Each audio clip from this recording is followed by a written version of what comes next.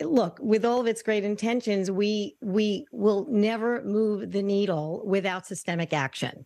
And so, case in point, I was beaten and nearly strangled to death at the hands of my ex-husband and my young son at home, and he got one night in jail. And yet, the common belief is that our government is taking strides for change.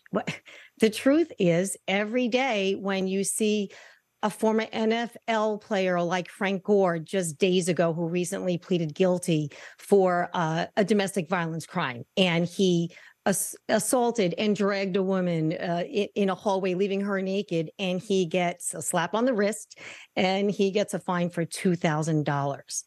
And so the courts repeatedly, they send a message to society and victims that recognize that jail time that perpetrators get is a barometer of our government's worth of a woman.